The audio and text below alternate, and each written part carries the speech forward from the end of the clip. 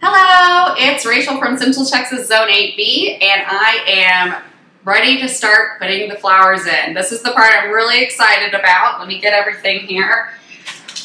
So, I have all my pressed flowers. Look at all these cool things. I'll put the Etsy shop down below that I got them in. I have greenery too. So what I'm going to do is, first I'm going to lay them out and I'm going to Mod Podge them down, let that dry, and I'm going to, I have some UV resin here that I have not fully opened, I haven't opened everything, and a little UV light. I'm going to seal all the cracks in the table between all the little joints and stuff because there's quite a few of those, you know, and seal those all with the UV resin. And then I will attempt to do, so after I've done all that, then I will attempt to do my deep pour resin for this tabletop. I have no idea what I'm doing with the resin. I have researched a lot, but this is my first time, and I'm really nervous about it. The flower part is like what I'm really excited about, just laying it all out and yeah, making it into the piece of art that the usable piece of art that I envision, and that's what I really like to do. I love to make pieces of art around your house or in your garden that are really, that serve a purpose and a function.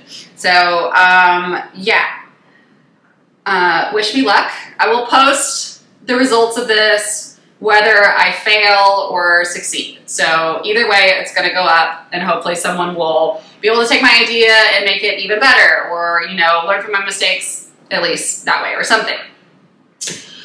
So yeah, I'm gonna go ahead and get started with this. Hopefully I can get, this should take me all week to kind of do all the different sections of this, but hopefully it will be all in one video and completed, and I will be able to post it on Monday, this next coming Monday.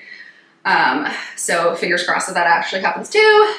And yeah, I'm gonna go ahead and get started. Yee. So before I get into my video, I wanted to take a second to highlight this channel that I found recently, and I'm really excited about what they're doing.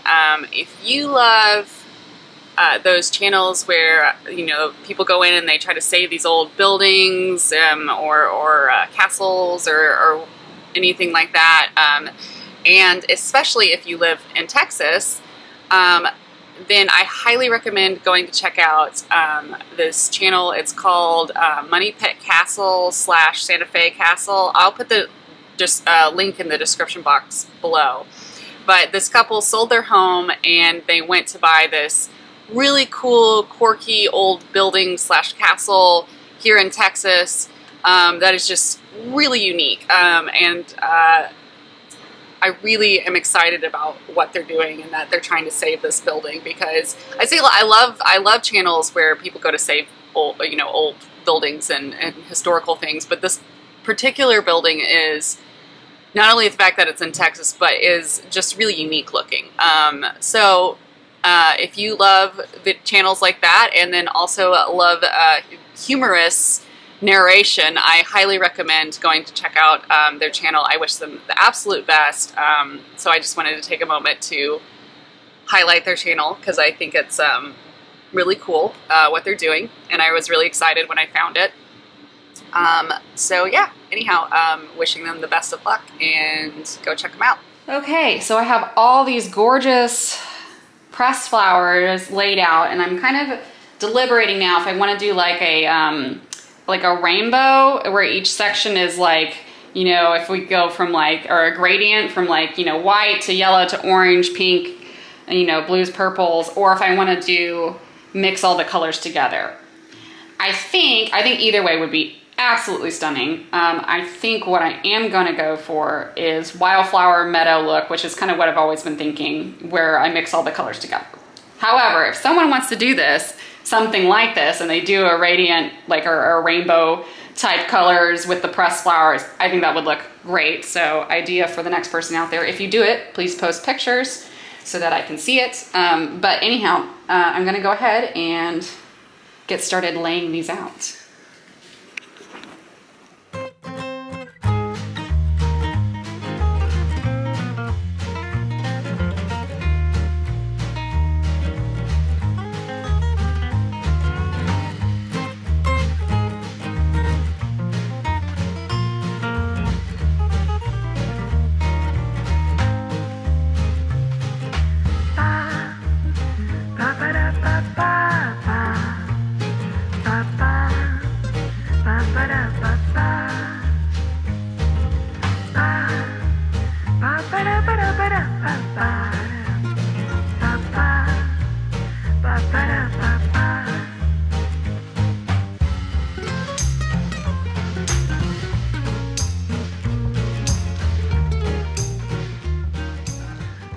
so I finished laying out all of the pressed flowers, and now I'm going to try to glue them in place.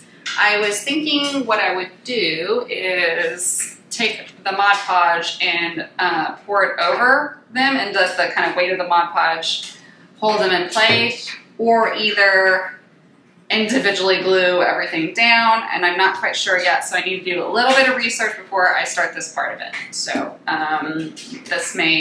the gluing may either happen today, which is what I'm hoping, or I may start it tomorrow. We'll see. Okay.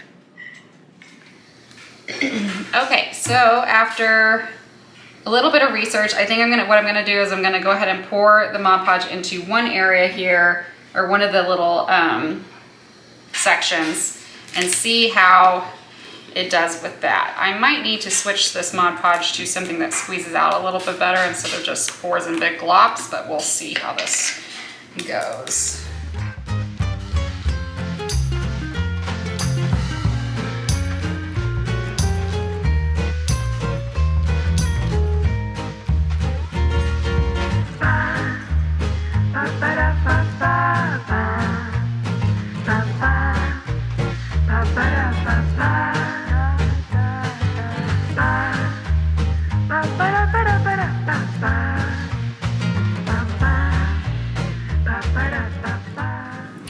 Okay, so I haven't quite finished this side yet, but the UV resin works much better, in my opinion, than the Mod Podge.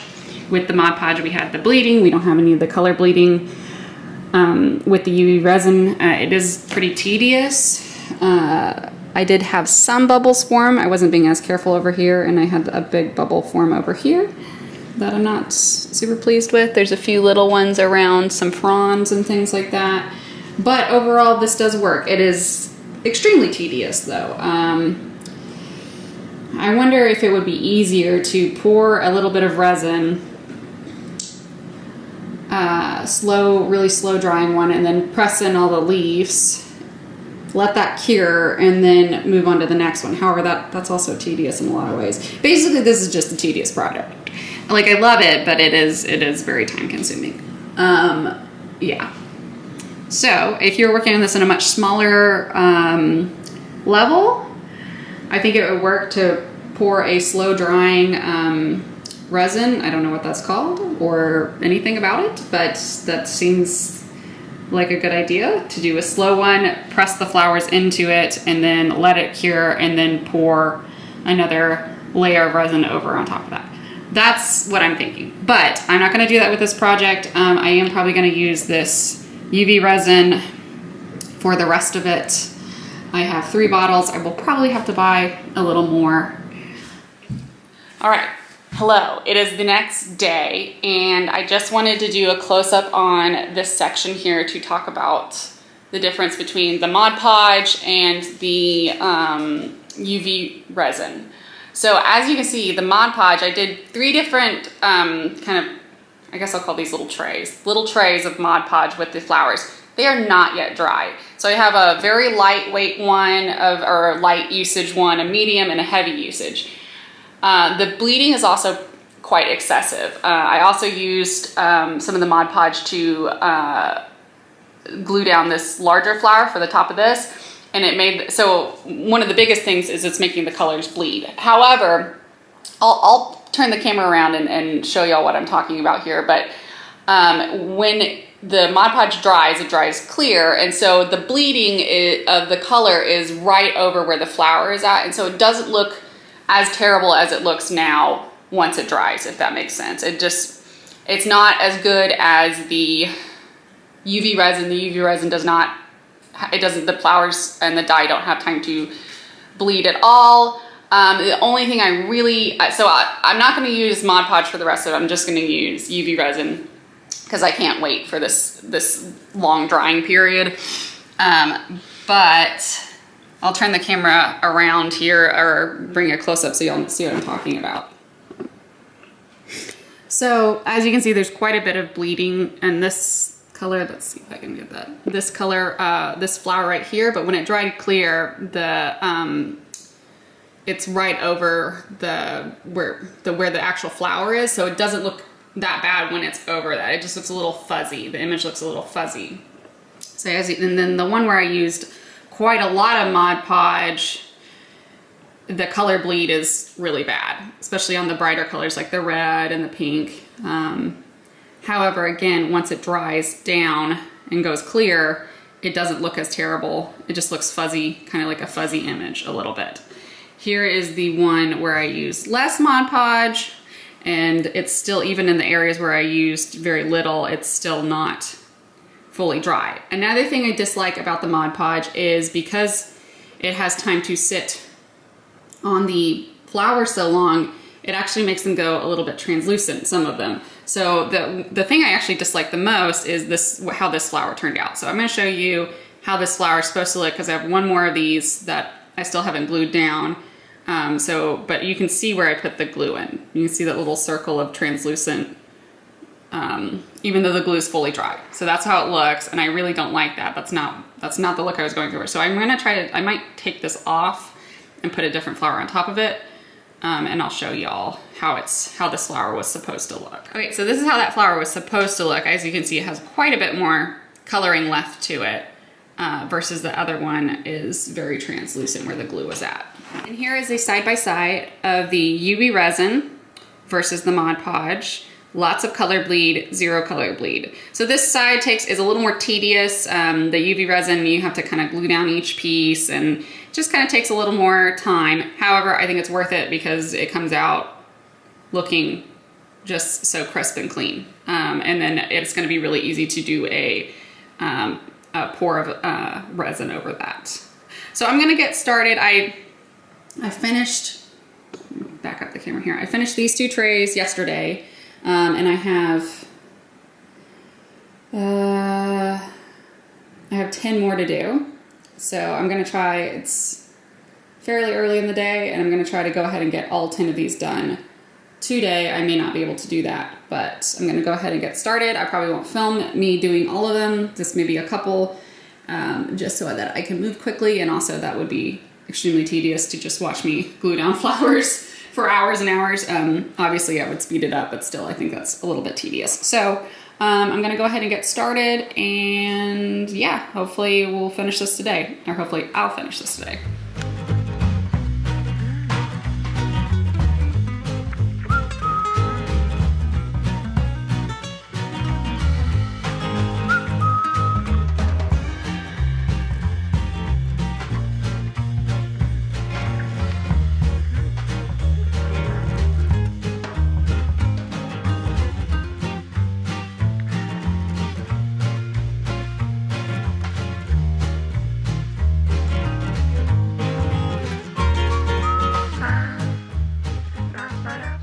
All right, so I have finished placing all of the flowers and using the UV resin to glue them in place.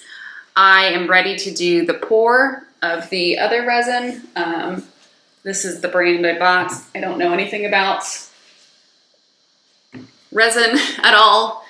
I bought this one. So anyhow, I can't, and then I went ahead and also I plugged up these holes from the where the doorknobs were at. My wonderful friend Liz, her husband, cut these for me, so big shout out to him for doing that. So he was able to use the right tools to get these perfectly sized and everything. So big thank you to him. And I have to wait to pour the epoxy till the weather cools down, because it is very hot, but it is supposed to cool down here soon. You're supposed to pour, I believe, you're supposed to pour between 75 degrees and 85 degrees is the best time to pour. Well, we've been having temps over 100 every day for forever now, and it'll be, maybe it'll be like 78 at like 8 a.m., but very quickly within like 2 hours, it's over 80, so it just has been way too hot. And this is such a labor of love for me that I really hope it turns out that I don't want to risk the epoxy not curing properly or anything. So I am going to wait for cooler weather. As much as I would like to have shown y'all a finished video of this table or finished product and stuff in this video, I have to wait. Hopefully, I do believe soon, like in a week or so, it is supposed to cool down. So hopefully I will be able to pour sometime soon here. And then I have the table legs all ready to go and everything like that. So fingers crossed that y'all will get a finished product at some point. And I apologize that this project has gone on for so long, but this is what happens when you're, you know, a mom of 3 and the weather's really hot and you can't do things at certain times and you have to make little room in your very busy schedule at certain places. So anyhow, I will do a few close-ups of the flowers in the table so that y'all can see what it looks like at this point before closing out this video. So, bye.